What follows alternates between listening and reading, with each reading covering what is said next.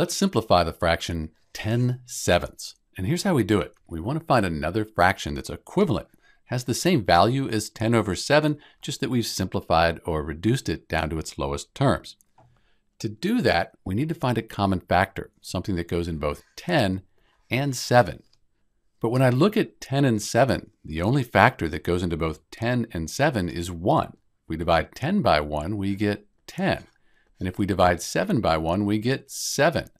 So that's what we started with. What that means is that the fraction 10/7, we can't reduce or simplify it any further. It's already simplified. Note that 10/7 is an improper fraction. That's because the numerator here is larger than the denominator. So we could change it to a mixed number. Let's do that. So 7 goes into 10 one time. 1 times 7, that's 7, and we'd have 3 left over. Bring the denominator across.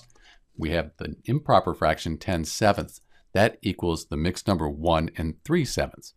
You can check that too. 1 times 7, that's 7. 7 plus 3, that gives us the 10. We keep the denominator the same. But back to our original question, the fraction 10/7, we can't reduce this any further. It's already in lowest terms. This is Dr. B. Thanks for watching.